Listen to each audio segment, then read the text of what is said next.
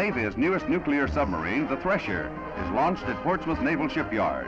The 278-foot craft is the first of a new class of attack subs designed to operate deeper and more silently than previous undersea craft. The Thresher will have a crew of 8 officers and 80 enlisted men.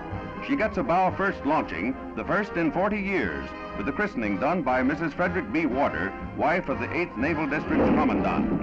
The Thresher's novel moving torpedo tubes mounted amidships necessitate the bow first launching.